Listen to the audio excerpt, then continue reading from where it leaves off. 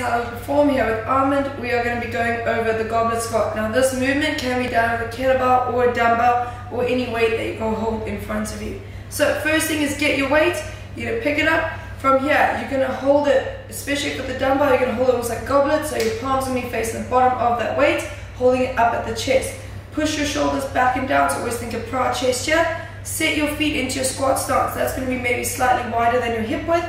Then from here, you're going to push your hips back and down, send them back a little bit more because that weight is going to be in the front of you. And then on the way up, I want you driving through your heels to come up.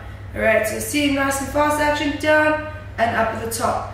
Common faults that we may see is that when we go initiate the movements, the hips go back first, so we're dropping that chest. I want you to think about rather having that chest up, and then again, I want you to think drive up, so that weight's pushing forward, counter it by sitting back more into that movement. Alright, and this is the goblet squat.